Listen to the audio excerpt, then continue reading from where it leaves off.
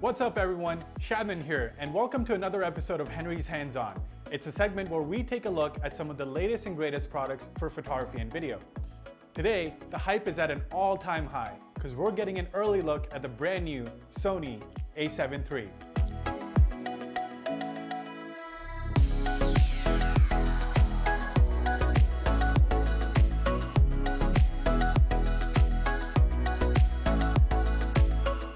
So right off the bat, one of the key improvements Sony's made to the A7 III is they've now introduced a brand new 24 megapixel BSI sensor and their Bions X processor to this camera. The combination of these two allows the camera to shoot at much faster shooting speeds, allowing it to do 10 frames per second continuously with both its electronic and mechanical shutter.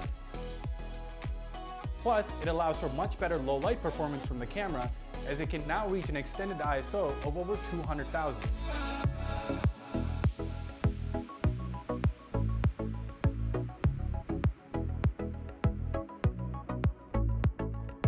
Sony is also now introducing advances in the autofocus performance of the A7 III that's unheard of for a camera at this price point. This camera now has 425 contrast AF points that work together with the 693 face detection autofocus system that can be found in their flagship sports camera, the A9. It now gives us approximately 93% coverage, which should enable you to track fast subjects from edge to edge of your frame. In low light, the autofocus performance is up to 2 times faster than before. So for any photographer or videographer shooting in low light conditions such as weddings or events, this is going to make a huge difference. This camera also gets Sony's amazing Eye Detect AF system that they use in their higher end cameras such as the A7 III and the A9. From our quick test, it's uncanny how well the system works even during quick movement. The bottom line is, this is an amazing hybrid camera. We're getting 4K footage from a 6K signal, so the images that come out are exceptionally sharp. For those of you looking to get the most amount of dynamic range and color from your footage, you'll be happy to know that the picture profiles of S-Log 2 and 3 are available. And if you're just looking for a quicker solution, the camera now supports hybrid log gamma. From our initial look at the camera, we noticed less rolling shutter with this new sensor.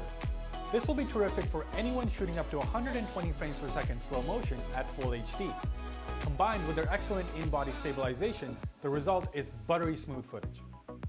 In your hands, the camera feels fantastic. Although it doesn't have the same weather sealing as the A7 III, it adopts a lot of the features that make that camera so impressive.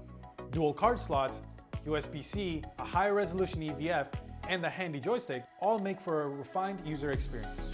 And finally, battery life is no longer an issue, as the Z-Type delivers on all promises. Alright, that's it for a quick look at the A7 III. All I can say is wow. This is a true hybrid camera at a price point that's impossible to ignore. Thanks for joining us everyone. We really hope you enjoyed this edition of Henry's Hands On. For more info, check out our website, our social media channels, or of course visit any one of our great Henry's locations across Canada. If you have more questions, feel free to leave them in the comments below. Until next time, this is Shadman from Henry's. Happy shooting, everyone.